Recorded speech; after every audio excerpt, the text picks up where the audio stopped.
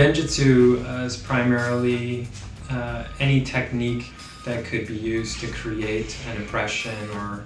an illusion of some sort to distract or occupy your opponent, and it can be used in multifaceted ways. One example might be that dressing up in some sort of costume or even a scary mask, and coming up upon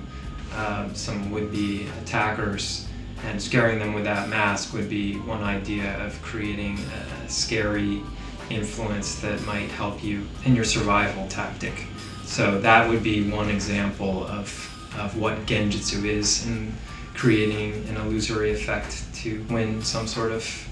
altercation.